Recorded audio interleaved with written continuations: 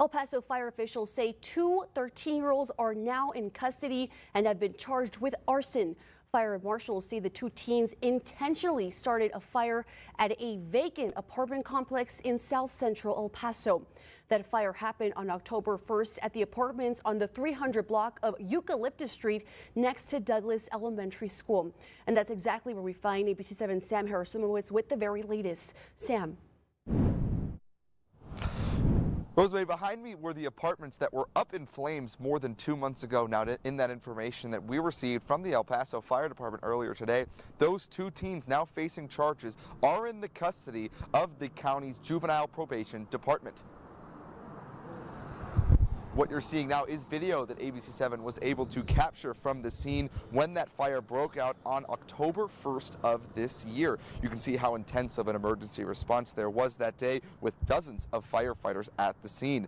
The information we received from the fire department says the two teenage suspects were taken into custody back on Monday of this week, December 11th. A spokesperson from the El Paso Fire Department told me how this fire may have started. So apparently was used inside of the building. It could have been some kind of fuel. So it seems it was intentional. It was not somebody that was trying to stay warm, because it was not found like some kind of cooking devices or anything like that. It was fuel, so that's why they determined that it was intentional. Upon there, they started investigating, interviewing witnesses, and checking also with the El Paso Police, the El Paso Independent School District Police Department.